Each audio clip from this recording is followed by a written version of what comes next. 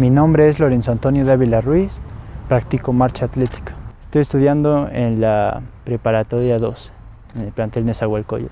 Obtuve el primer lugar en la categoría de 10.000 metros planos, en el quinto circuito de Coatzacoalcos. Pues el trabajo ha sido alrededor de unos 6 meses para este evento exclusivamente. Me preparé psicológica y mentalmente.